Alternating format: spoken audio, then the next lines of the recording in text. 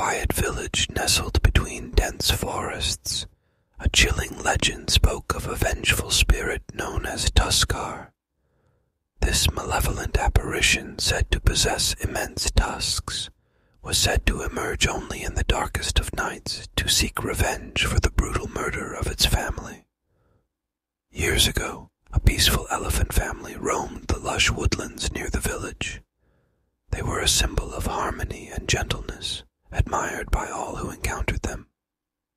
Tragedy struck when a group of ruthless poachers invaded their territory, driven by greed for the valuable ivory hidden within their majestic tusks.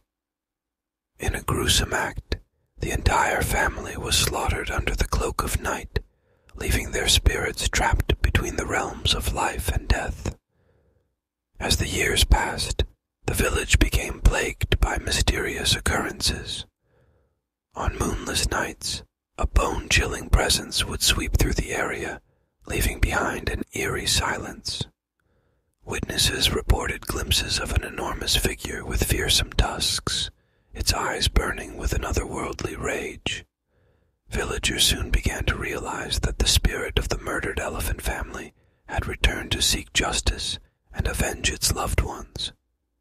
Desperation spread as the villagers lived in constant fear of Tuskar's wrath. Attempts to appease the spirit through rituals and offerings proved futile, as the entity's anger seemed insatiable. The village, once vibrant with life, became a shadow of its former self, haunted by the memories of the heinous crime that had unleashed this vengeful force. One fateful night, a brave young villager named Kavi decided to confront Tuskar and end the curse that had befallen their community. Armed with a determination fueled by empathy, Kavi ventured into the heart of the forest.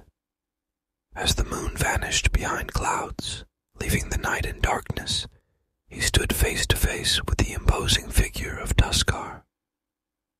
In a voice that resonated with sorrow and pain, Kavi spoke of the village's remorse for the tragedy that had befallen the elephant family. He acknowledged the wrong that had been done and expressed the collective desire for redemption. As his words hung in the air, the ghostly figure of Tuskar began to waver, its rage seemingly quelled by Kavi's sincerity. In a poignant moment, the spirit of Tuskar gradually transformed, its fierce appearance softening into an ethereal glow. It was as though the weight of its vengeance had been lifted, and the spirit found solace in the genuine remorse of the living.